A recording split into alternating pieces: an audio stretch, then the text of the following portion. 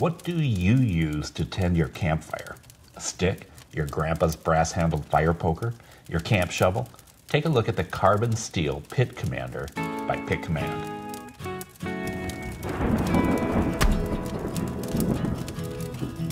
It pokes, chops, rolls wood, makes fire control way easier, and let's be honest about the way this thing looks. We've all used a beer bottle, kitchen tongs, a buddy's shoe, or whatever to work our campfires, and we think it always went fine.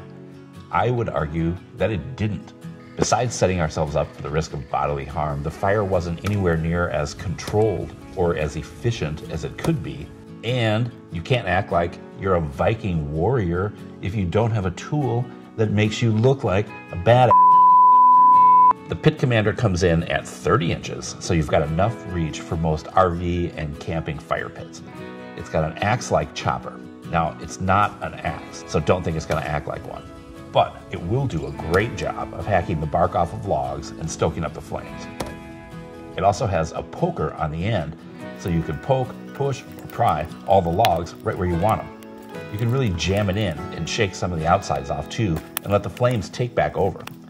It's also really great for pushing your buddy back who's trying to mess with your fire. Come on, dude. Maybe it's like a neighbor at the campground and they're trying to mess with you. That's even worse. But my favorite part? Really? This is the deal. The serrated hook. You can latch onto and lift logs. You can roll heavy logs. You can easily move logs back onto the flames when they fall off onto the side. I really love jamming it into a piece of wood and then lifting it back up onto the hot spot of the fire. So the other thing is that it's balanced really well. It's front heavy, so like gravity is your friend, but it's not so heavy that you can't lift it back up. Also, the handle has a nice groove. It's really comfortable in your hand, and it totally keeps you in control even when you're really getting after some of the fires that you're working on. Okay, this is where things get philosophical and divisive. Marshmallows over the fire.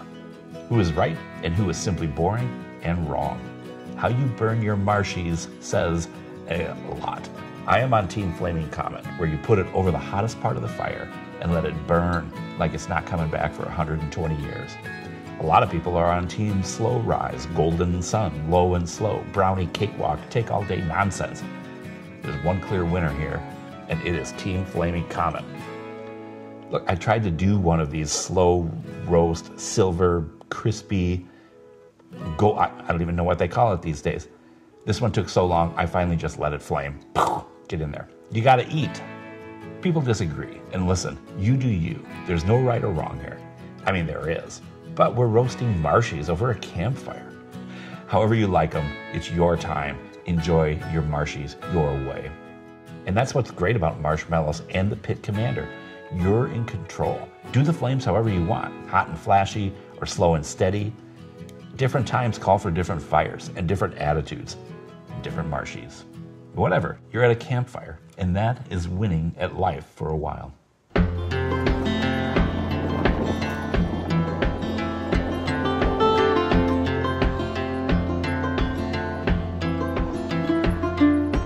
On the road, headed back to New Orleans, driving in the country past old-timey scenes. Big birds were singing in the tall willow trees, and given we make time, I'll meet you down the line.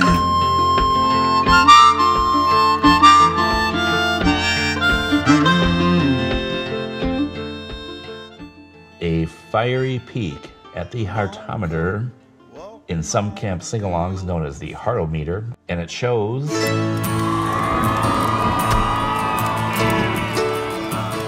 come on, it's a full 5 hearts. That's the first full 5 heart that we've had.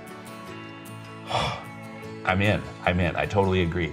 The pros are many, the cons are literally none. It even has these little rubber booties that you saw earlier to protect the sharper edges.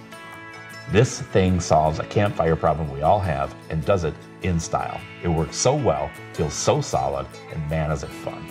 The Pit Commander is comfortable in your hand, it's powerful, it packs flat, and lets you be the master of your flames unlike any tool that I've used before.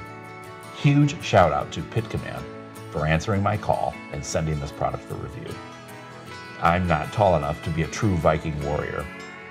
The rest of my build totally says Viking warrior, but without my height, I'm just not tall enough, other than that, full Viking warrior.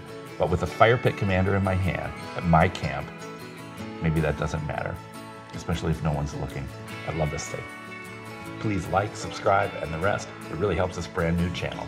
And a huge shout out to Travel Resorts America and to the Kermis Family Farm for giving us the space to put together these great videos so we can send them off to you.